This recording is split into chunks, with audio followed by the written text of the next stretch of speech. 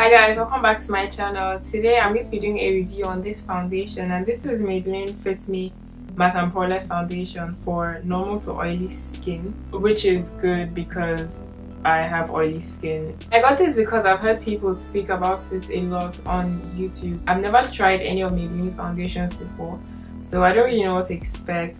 And this is in the shade 330 Toffee Caramel. I did buy it online, so I'm just going to hope it matches. I mean, it looks pretty good. It does look like the wrong undertone. Anyway, if you want to see my first impressions on this foundation, then keep watching. So I have my brows done, and I don't know how I feel about my brows because I use something different. They look a bit darker than they usually are, and I don't know if that's a good thing or a bad thing. I don't look like I have sharpie brows, so that's why I'm a bit skeptical about my brows today.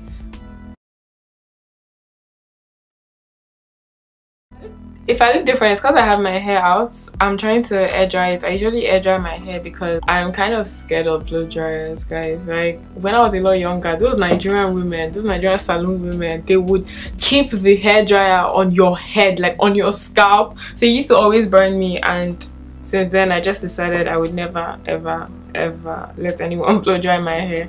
Now that I'm an adult and I can say no. On the right side of my face, I'm going to use a sponge. This is from Nancy Cosmetics. And on the left side of my face, I'm going to use a brush. I got this off eBay. It's a random brush. It doesn't matter what brush I use, to be honest, as long as it's a brush. Just to see how the foundation applies with a brush and a beauty blender or a sponge, makeup sponge. So I've already moisturized my face. Next I'm going to do is prime my face. So I'm using this primer from number 7, and this is the Airbrush Away Pore Minimizing Primer. After that, I'm going with NARS Makeup Primer on the rest of my face. But then I'm going to try a different orange corrector. This is the LA Girl Pro Conceal in orange. I got this for £4 from a random beauty store, which sounds like a lot of money, like £4 for this thing. I think I'm growing a beard. Igbo traits are finally catching up with me. What is this? Okay, maybe it's in my head. Maybe it's in my head. Let me not talk too much about it before it really happens. I'm trying not to put too much. I say this after already putting too much. Okay, I put way too much. I need to fix this. Wow, that is so pigmented. Like, next time I'm going to put the tiniest amount. Okay, I hope this works. My face is red. What's this? My first impressions of this is I don't like packaging because what is this? Where's my pump? I hate having to pour out foundation because I end up wasting it. So I'm just going to pour a bit out on my hand, and it's really runny. That's a lot. If you don't like runny foundations, then don't bother with this one. I'm going to just take a brush and put it all over my face, and then I'm just going to blend it out with a sponge.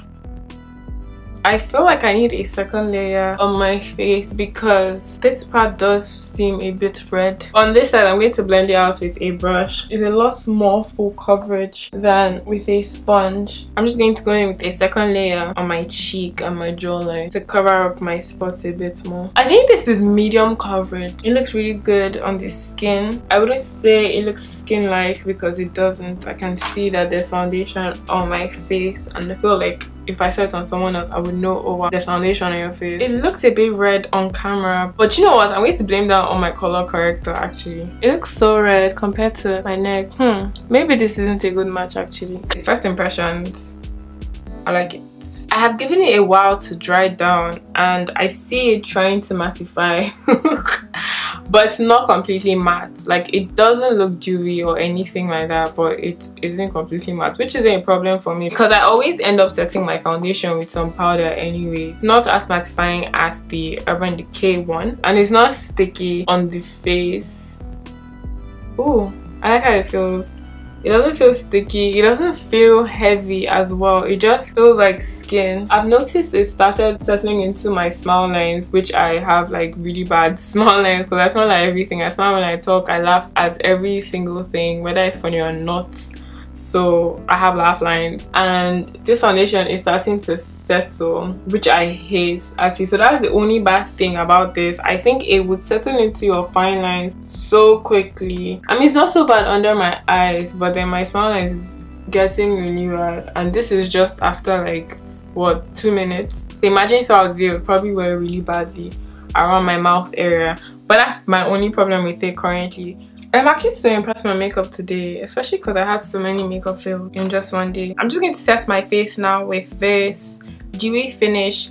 That kind of defeats the purpose, you know. I'm going to wait, hold on, give me a minute. I'm just going to spray some primer water on my face because that's what I usually do. I was going to use the NYX dewy finish setting spray, but then I don't know if that's going to change the way that the foundation wears on my skin, so I decided to go for this one because I usually use this one. I don't want anything that's going to make my foundation feel a lot more dewy than it's supposed to be. Just going to spray this all over, and I always do this because I like the way my foundation settles and like everything, the powders, everything. And that is actually it for my first impressions foundation review. Ignore my red face, it's going to dry very soon. I don't know if my makeup is looking extra cute today because of my foundation, but I just like how it looked. I like how it feels on the skin as well. It doesn't feel cakey, it doesn't feel like I have layers and layers of foundation on. And I did use 2 layers, well, on this side of my face, not both sides, but on this side. I feel like it applies better with a brush, but then overall you can't see the difference. It's just easier to use a brush, and also it applies a lot more full coverage with a brush. I think it's a medium coverage foundation. I don't think you can build it up to full coverage. Well, I would try that eventually on a different day probably, but it's really good. Like, it's really nice for what it is worth. I mean, drugstore or Boots, Superdrug kind of level foundation. I ended up buying this for £10 or £11 because I bought it off Amazon, and everything is a lot more expensive on Amazon. I couldn't find my shades at Boots as usual, so I did get this off Amazon. I put the link down below if you want to get this, if you're my shade, if you're close to my skin tone or something.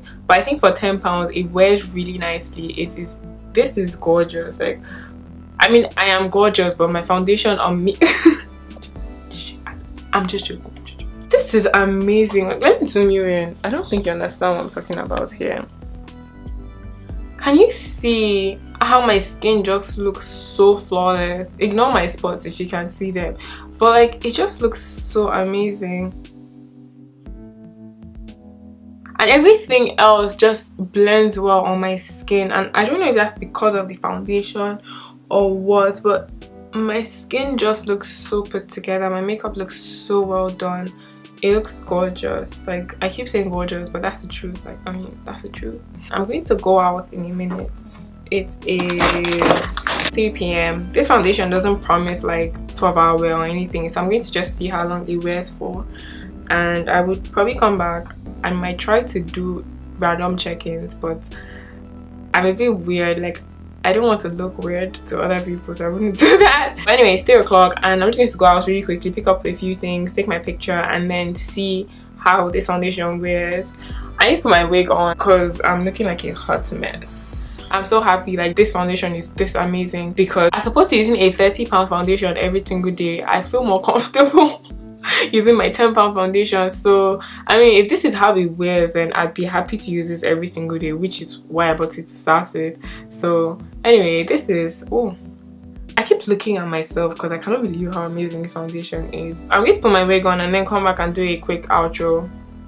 Bye. So that is it with my foundation review. I'm still completely loving how it looks on my face. So I definitely at this point in time, I'm in love with the Matte+Poreless foundation from Maybelline. It's gorgeous. It looks amazing on the skin. It just looks really nice. And let me know down below what you think about this foundation. Do you think it applied well on my skin? Have you used it? Have you been using it for a while? What do you think about the overall wear of the foundation? I'm completely in love with this foundation. I would definitely recommend it at this point in time, unless I react to it badly or something of that nature. So I've had my makeup on for about 4 hours, and I can see myself looking a bit oily around my T-zone area, and that's normal. Like, my nose is always oily, but apart from that, the rest of my face is looking so intact. Like, nothing has moved.